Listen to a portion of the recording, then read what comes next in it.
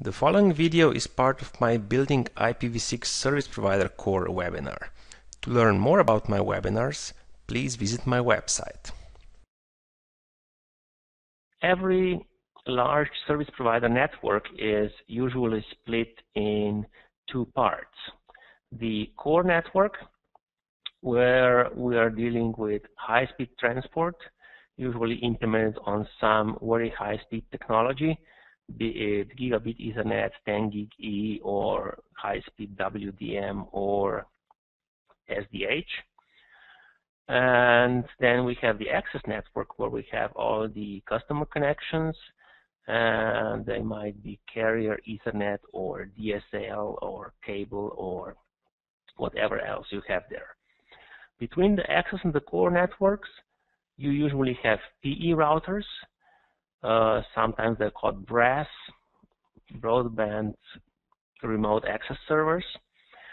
Their principal role is connecting access networks to the core, and on the PE routers you implement per customer services, you enforce QoS, sometimes you implement the VPN functionality, and on the other hand, in the core you have the P routers, which should do a single thing, which is high-speed packet forwarding.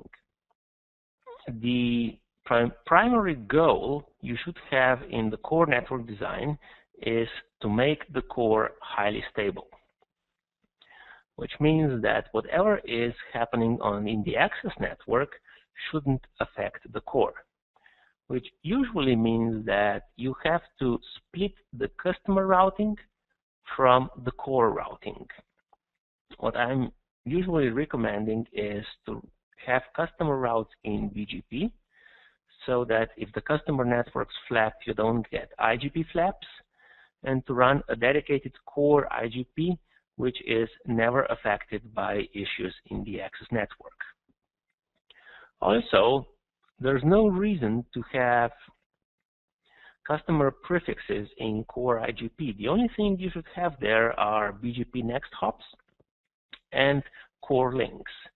And of course, if you have a decently sized network, like more than a few routers, you should absolutely use route reflectors for BGP scalability. Now, as with IPv4, you have two options. Either all your core routers run BGP, because if you run IPv6 natively, then every single router in the path has to know all the IPv6 prefixes so that it can decide whether to send the packets left or right. So if you have native IPv6 transport, then all the core routers need all the routes, so they have to run BGP. On the other hand, if you use MPLS as the transport mechanism between the PE routers, and it doesn't matter whether you run MPLS VPN or just pure internet access.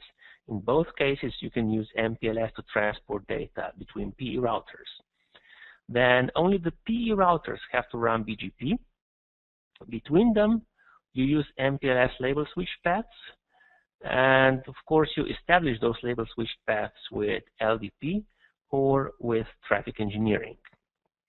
And as you'll see later on, the IPv6 version of LDP and MPLS traffic engineering is not yet implemented.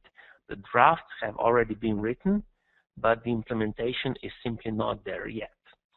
So if you want to have MPLS in your IPv6 network, you have to use IPv4 to transport the data across, to transport the signaling messages across.